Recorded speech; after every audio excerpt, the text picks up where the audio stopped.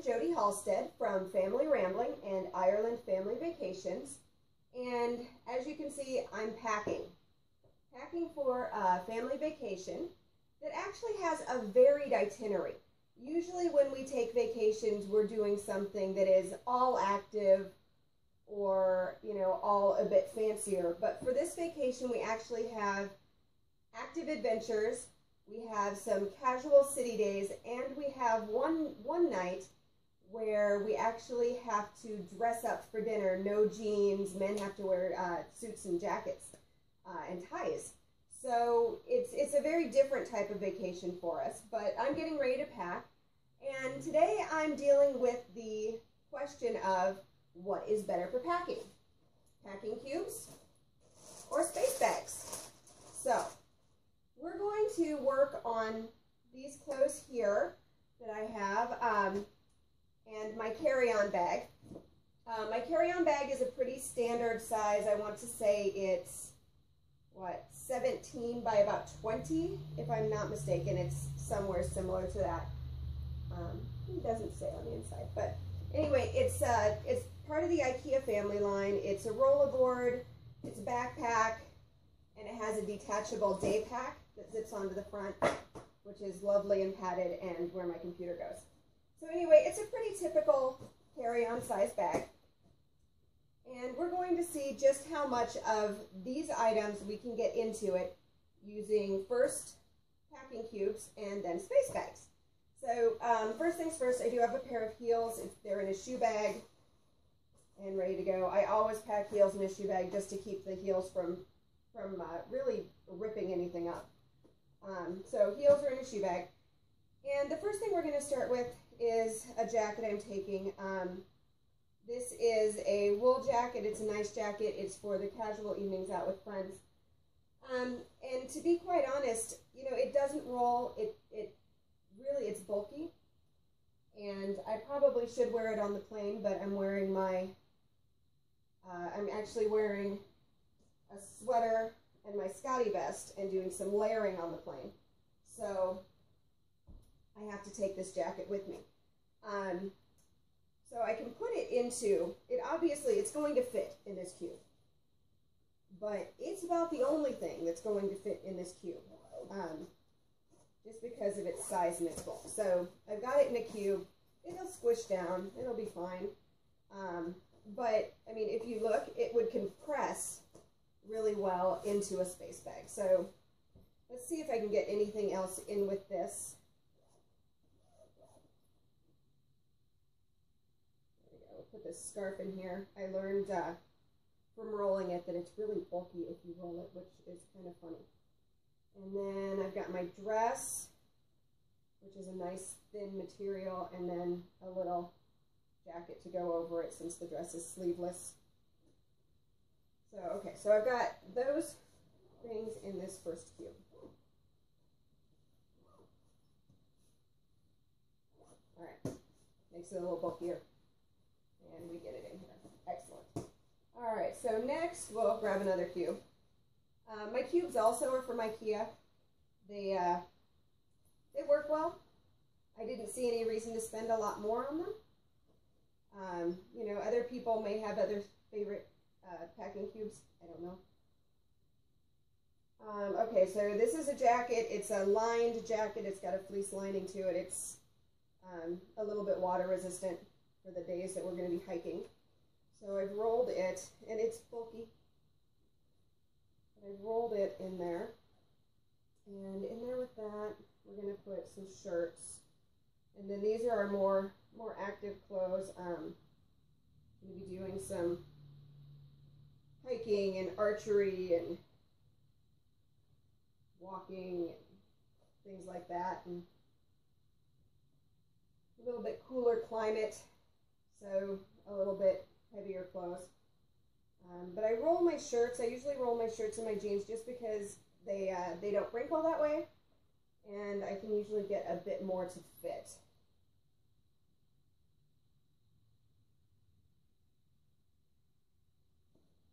So I'm going to get it looks like the jacket and 4 of these layering shirts into this cube.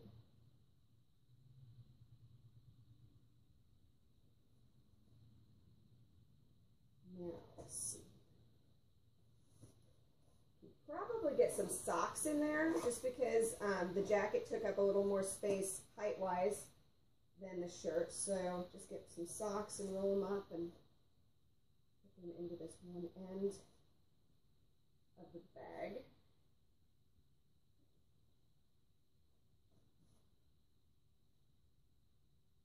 I hope they don't try to all escape on me. So shirt, socks, and a jacket in there. I'm getting full already. All right, next we've got jeans. So let's get another cube.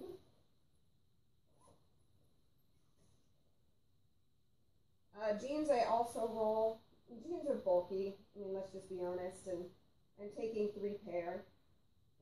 So, and I probably should wear a pair on the flight, but it's a really long flight, and I want to be comfortable, and it's overnight, and who likes to sleep in jeans, right?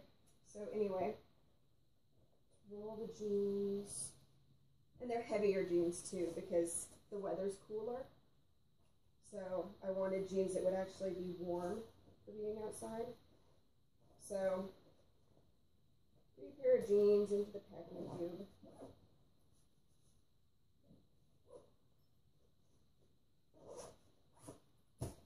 Nicely. Now, with the packing cubes, unfortunately, that's all I'm getting in there, and it's going to be a tight fit. These are my undergarments here. And unfortunately, it's going to be a tight fit. They're taking up a lot of room. I've still got some socks and a couple of shirts that are out yet. So this is going to zip.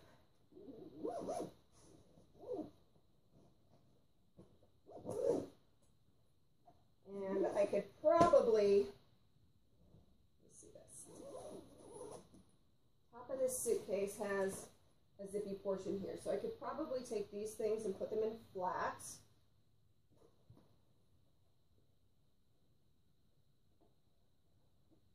Like that.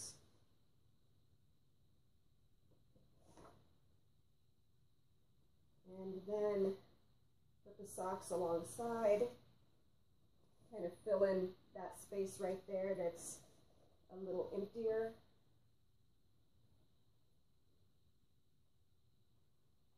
Zip that in, close it.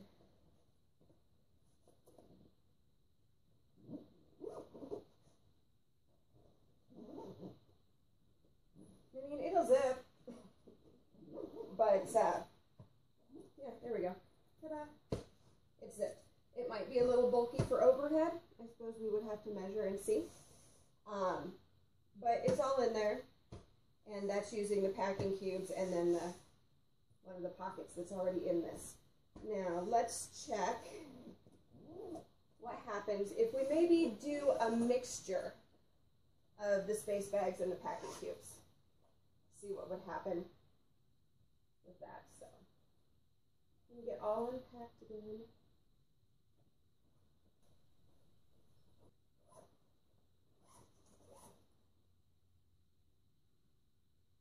Okay. So we're back to the starting point. Here we are. So we've got all the same items out here. What we're going to do this time is instead of using all packing cubes, we're actually going to do a mix between space bags and packing cubes. For me, it really seems like this is a perfect combination, especially if you're taking items that can compress. Because like I said earlier, this woolen jacket, love it.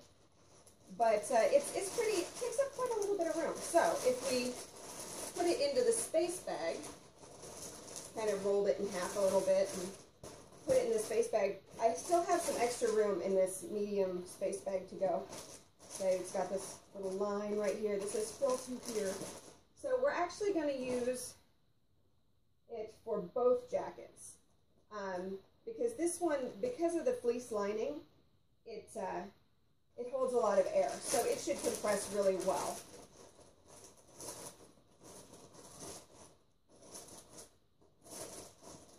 So I've got it filled to the line. Oh no, my little thingy fell fell off. I hate it when that happens. Technical difficulty, technical difficulty.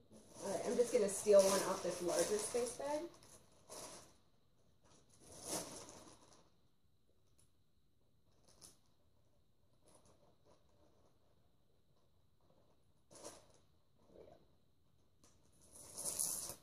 Zip it up. I usually lay on the floor and roll on space bags just so I can really compress them well. Alright, so we've got both of the jackets now in about the same size that we had the one. So that's good to start with. Alright, I left the jeans in here because they were really a pain to put in the first time. And we're just going to stick with the packing cube for the jeans.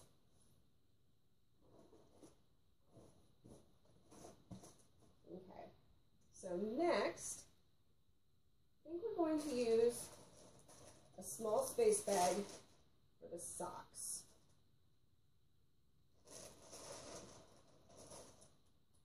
And we'll see how this goes.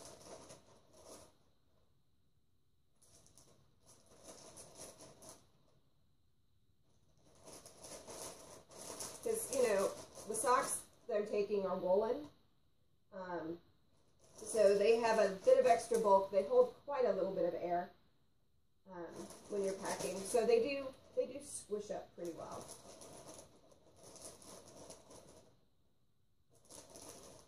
All right, so socks in the space bag.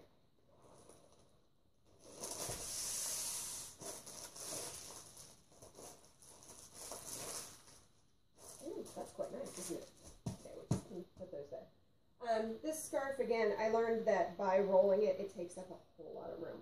So I actually am going to just put it in this pocket here because it will squish nice and flat. And then we'll go back to packing cubes for the shirts. Again, rolled. If I were going someplace warm, I would be able to get more clothes into this. However, I'm not, so. Clothes have a bit more weight.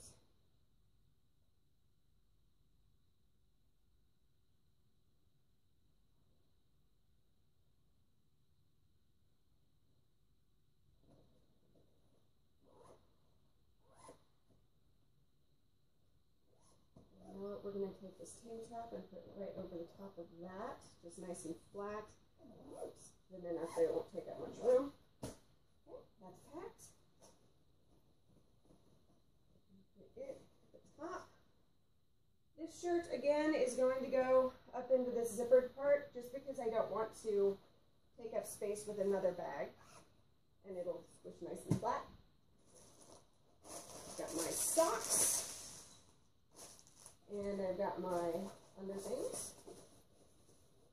So underthings are going to go right here. And my socks, there's a little bit of room right up here. Let's see if we can squish them right in that side there.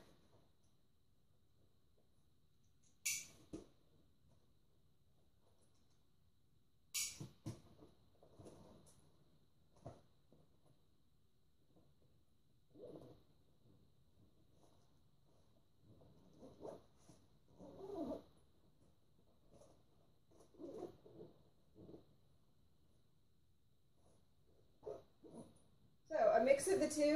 It looks like it's about the same kind of fit as we had with just using the packing cubes.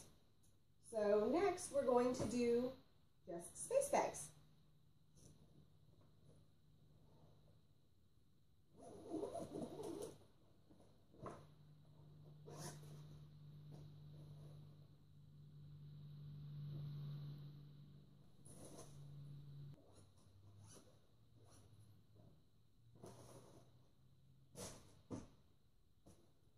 Okay, so everything's unpacked. We're back to where we started. I'm actually going to put the jackets in this larger space bag. Unfortunately, the one drawback, the really big drawback, I guess, of space bags is that they do have to be replaced a little more often than your packing cubes because, you know, they're plastic. And these space bags that I have, I've had for, I don't know, quite a few years, actually. I mean, it's not like they're going to break the first time you use them. And they will stick around for a while. But sooner or later, you do have to replace your space bags. And these little doohickeys, oh, I found it. It's on the floor. Do pop off. Luckily, they pop off and pop back on relatively easy. So, jackets in the larger space bag. Probably should have done this the first time just because it, even though it's a bit wider, it flattens out a bit more. So, jackets in the space bag. Found it. All right. And then we're going to put the jeans into this medium-sized space bag.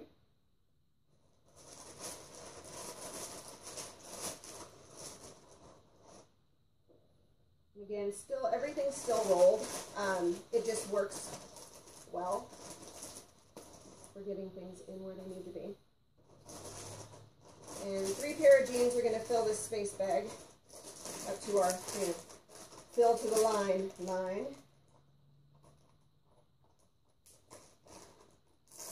And we'll zip it closed. And switch it out.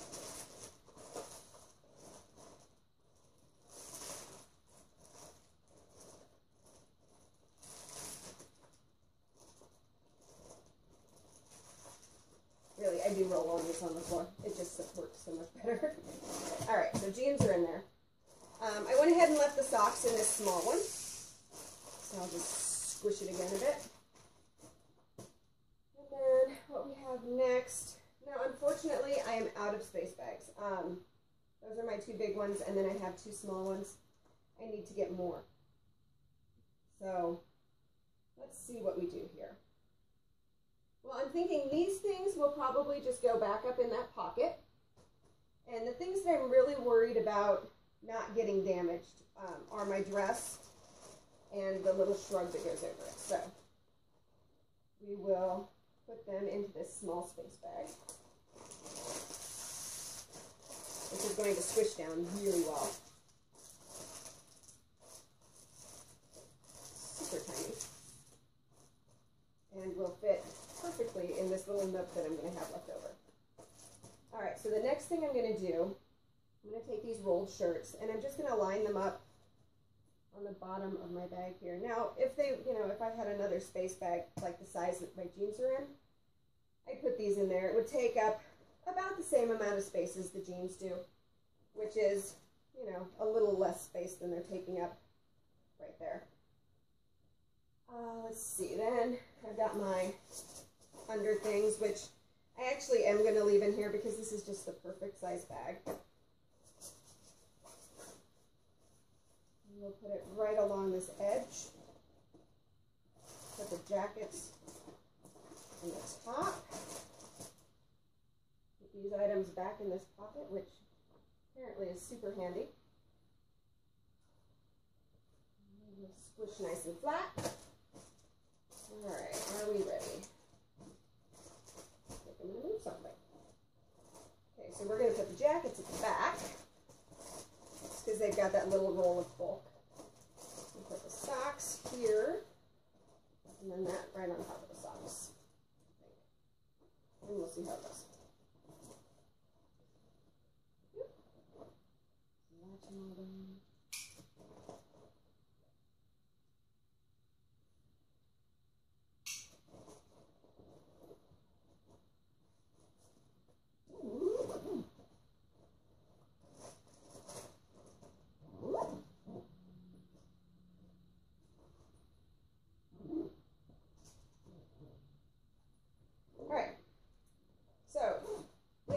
Stuff in the bag, and it's all but one of the bags is a space bag.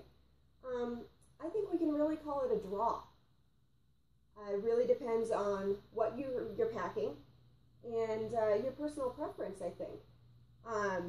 The one thing to remember when you're using space bags is that especially with thinner items or smaller items, you can get more into a bag than you probably can into a packing cube.